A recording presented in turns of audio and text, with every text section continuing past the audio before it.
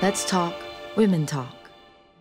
A Singaporean with a strong voice and insightful perspective, Faith Ng has brought many stories to life through her writing.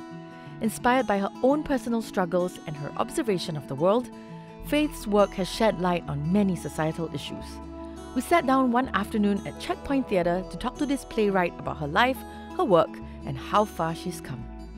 I mean, I'm sure there has been so many memorable experiences, I can't even imagine, right? I mean, like seeing your play, your words come to life, right? When do you discover writing?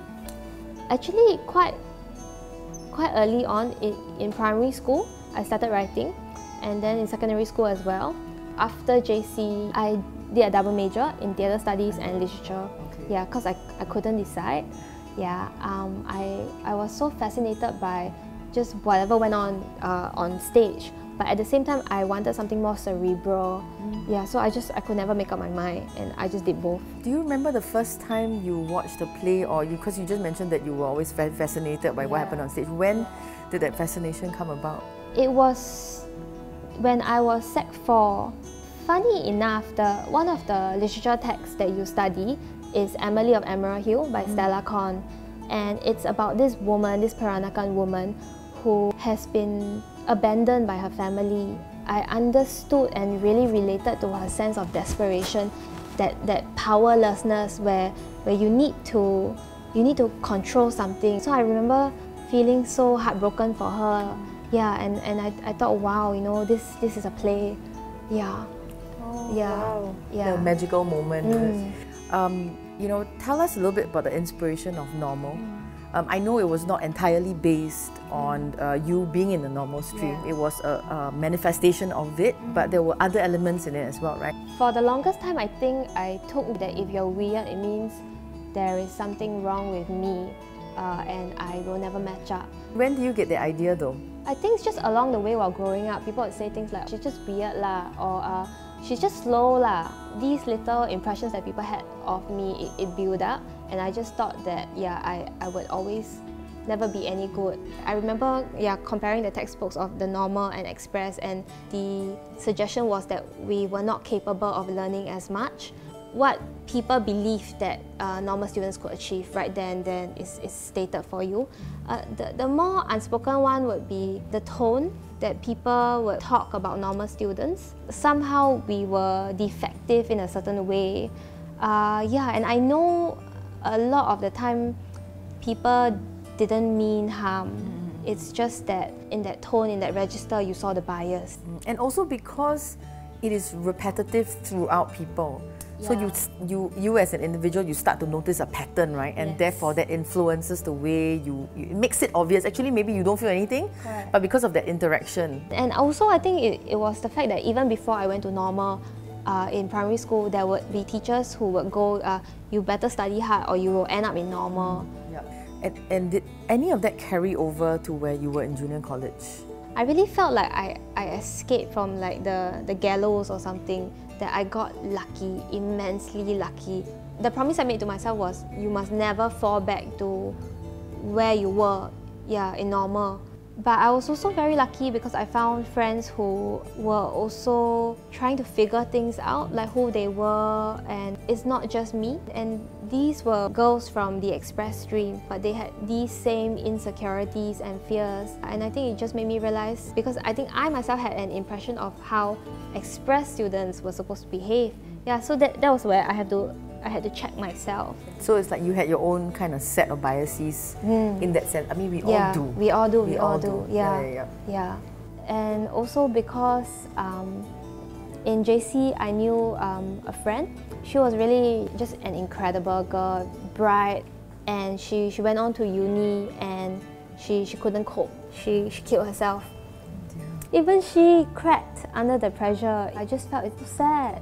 Yeah, and I really, really wanted to talk about these things. Yeah. What do you want to say though to girls or boys out there who are in the normal stream and who obviously feel like that, whether, like you said, people mean it or not, whether it comes from their peers, it comes from their parents, people in general, or even the teachers? So many things. I have been teaching at a secondary school, and there are some normal students in that class. Yeah, and I try to tell them so hard that yes, numbers are important, results are important, and if you are putting in effort and working hard and you achieve results in school, you should celebrate it. It is something to be proud of, but that there are other ways to look at life. Yeah, and those are very simple things that cannot be quantified, like how kind you are to your peers. All those things you can't be graded for. Yeah, but it doesn't show up on your result slip. No, yeah. it doesn't. Yeah, and it makes you who you are in life. And I think it's one of those things where you have to spend a lot of time with them and truly get to know them as people and not just as students, because they are so used to being taught down or that they have to meet certain demands, that they have to fulfill certain things that are expected of them. So there are very few people who really take the time to talk to them, yeah, and try to understand, yeah, what they really care about, what they are worried about. Yeah, I think that's important. Well, you've obviously come a very, very long way. You know, after the play that you wrote was actually chosen to I mean, Checkpoint Theatre, while you were a student, right, wanted to show your play, show your work. That's right. How was it like for you at that point? It was really exciting when I wrote my first play, Women. It's about this teenage girl who comes back home after 2 years away, and she comes home to her mom and her grandma, and they are in the midst of some sort of squabble, and then over the span of one night they discover certain things about each other. And what inspired you to write that play? It was me looking at women in Singapore and really wanting to understand them. Yeah, so I guess I wanted to be that voice. Yeah, and growing up, I spent a lot of time with my grandmother. There were a lot of things that she did that were quite perplexing and also hurtful to my mom.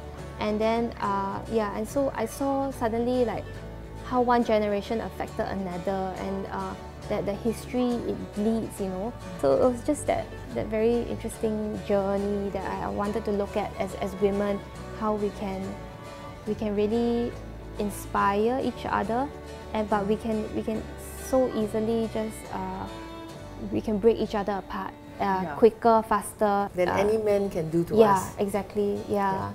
It's either be very supportive, and then when we come together we do great things, or we can destroy each other. Yes, yeah. So that was something that I really, yeah, I wanted to write about. How much of the issues of being a Singaporean do you explore in your plays? A lot, I think. Yeah, language is for me a big one. I didn't want people to make fun of Singlish, because this is who you are and you're making fun of a part of yourself. It's part of our identity, yeah, very, very much so. I really feel so, I really do. I believe that so much. Yeah, it's like you go anywhere and you know you're like, you must be Singaporean, right? You know, it's like...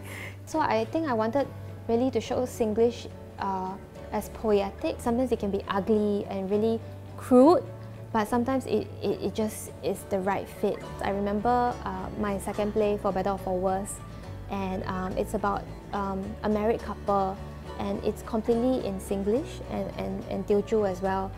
I was sitting in the dark and I saw that people took out tissue paper to dry their tears. Yeah, and I felt, yeah, you know, that you don't have to make fun of Singlish. So I think that for me was a moment where I felt, yeah, that I've done something good and there's more work to be done.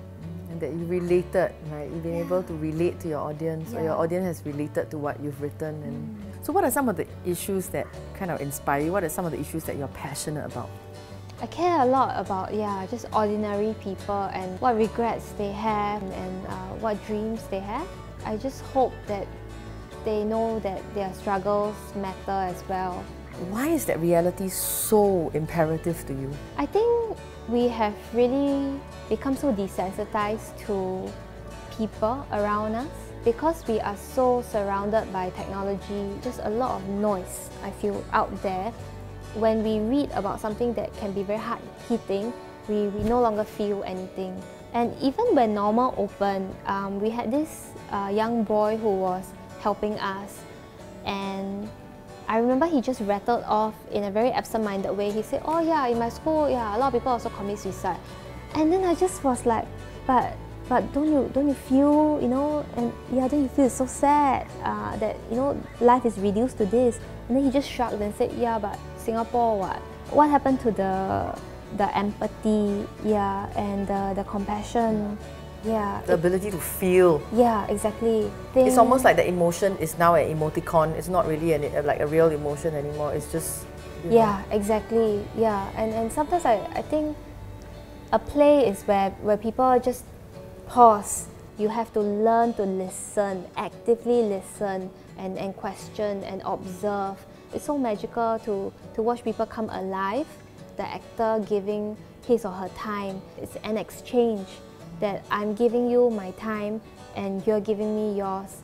And let's learn something from each other, you know. Let's tell this story. And I just find that so powerful. Almost liberating as well. Yeah, I love it. I really do. I remember I had this conversation with my friend. She said theatre is one of the very few places where everybody is accepted. What race you are, what language you speak, where you came from, what gender you like. It's so important, this industry, that there is a space for people to belong, because increasingly those spaces are becoming rarer and harder to find. And also, I will always be very passionate about writing about women in Singapore. It's about the challenge when you want to fulfill your dreams, and every woman at some point will have to make their decision: how much time do I dedicate to my family and how much time to my work? And it's never possible to have that balance. Like, even until now, I do feel that as a woman, you are looked at in a certain way. There are all these assumptions that because I look young, because I'm a girl, I may not be respected as much. And unfortunately, then there are certain things I have to learn, like adopting a lower tone, or I'm not smiling so much. Yeah, that I feel... Which is annoying, that you have to kind of change who you that are. Men don't have to deal with. Yep. Yeah, and even in terms of my writing, that, oh, because you are more emotional, and so then the stories you tell may not have that much craft. A lot of people will say, oh, your plays are based entirely on your life. What is so difficult? You're just writing about your life.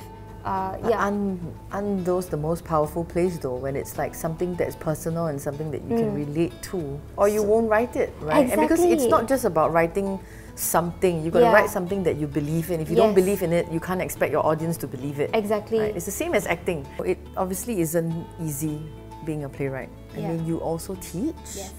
You teach at NUS, you teach in secondary school, you're also the engagement person, engagement executive at Checkpoint Theatre. Tell me a little bit about Checkpoint Theatre. One thing that I find really sets us apart is our focus on works that are original. We don't borrow from, like, say, the West, but making sure that that story is well developed and well crafted, that can stand on its own on an international level. Yeah, I don't really like it when people say, oh, must support just because it's local, because I don't think that's how we should be looking at art. Yeah, it should be, is this a good piece of work or not? Yeah. And Yeah, I mean, definitely you should want to support your own, but at the same time, you don't want to say, oh, just because you're local, you're quite good lah. Yes. You know what I mean? You want to go, oh, this is a local piece and it stands on an international stage, and you know what? Frankly, I wouldn't know the difference. Yes, yeah, I really believe that so much. Yeah, so we spend a lot of time, and we are quite known for our text. Yeah, making sure that it's really, really carefully thought through. Very cool.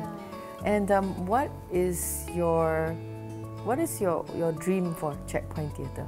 Sometimes I think what's Checkpoint Theatre's dream for me, really, because they've been challenging and pushing me every year without fail. I remember telling my director, Claire Wong, please don't make me speak on stage. I am just a writer. And then she said, there's this show where you have to do a post-show dialogue. You have to go on stage and the audience will ask questions. You have to answer the questions. And I was like, no, please, I can't. I'm so shy. she just looked at me and she said, just be professional. And that word, you know, it really struck me because as a writer at that point, I was still very emotional, and I realized that it is a profession. It is work, and there's a work ethic that comes with it.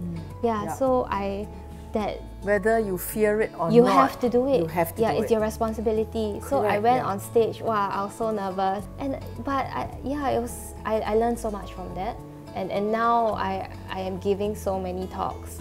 And look at you! Wow, I know, right? Fantastic. Yeah, and I'm an introvert. Okay. And you're lecturing. Yeah. So as much as I am making the art, I think the art and the people in art are making me. Yeah, it's just been such a remarkable journey. It took me a while to realize that all my insecurities and all my flaws, they actually made me a better person, because I could understand where people were coming from when they felt lesser. I was always challenging myself because I knew that I wasn't up to par yet. And then in that way, I kept making sure that I made improvements. I wasn't stagnating. Yeah. Oh, very, very insightful. Yeah. For all the budding writers out there. I hope so, I hope so. No, for sure. I mean, obviously it's not an easy journey, right? No, it's not. What do you think you've learned from this? Obviously you're still very young, but what have you learned, you know, being a writer and being involved so much in Checkpoint Theatre and being a playwright? One of the most important things I've learned quite recently is that I don't have to limit myself and just put a full stop to the things that I do. There are many sides of me, and I have many passions and beliefs. I don't have to just be one thing. So I can teach, I can do marketing, maybe even direct. I want to always push myself out of my comfort zone. Yeah, so it's something that has really opened my eyes. So, Faith, what is empowerment to you? Deciding for yourself what you want to do in your life, setting your own goals. Nobody can speak for you, you know, it's the journey that you have to run on your own. That it's very important to listen to your own voice. And it's only growing up and through writing and through interacting with people that I realize I can break those ceilings. It's not too late, because I hear that so much.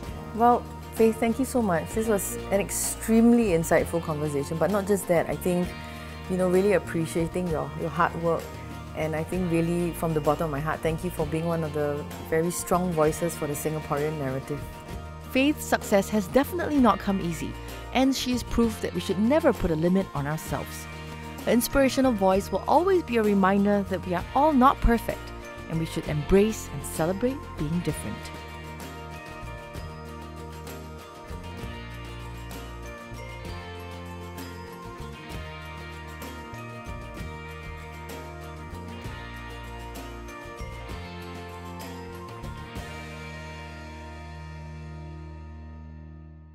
Thank you so much for watching Women Talk. For more stories of inspirational women, please subscribe here.